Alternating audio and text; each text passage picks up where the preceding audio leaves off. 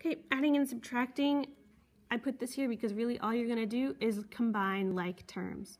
Just like adding polynomials or expressions with variables, we're going to combine like terms. So what you're looking for is you're looking for things with i's in them, you're going to combine them, and things without i's in them, and you're going to combine them. So let's do this example here, and then I'll let you guys work on these three by yourself. I'll make another video if you need help watching how to do these, especially the subtraction one. So this one, 2 plus negative 2, I'm going to rewrite it like this, 2 plus negative 2 plus 5i plus 5i.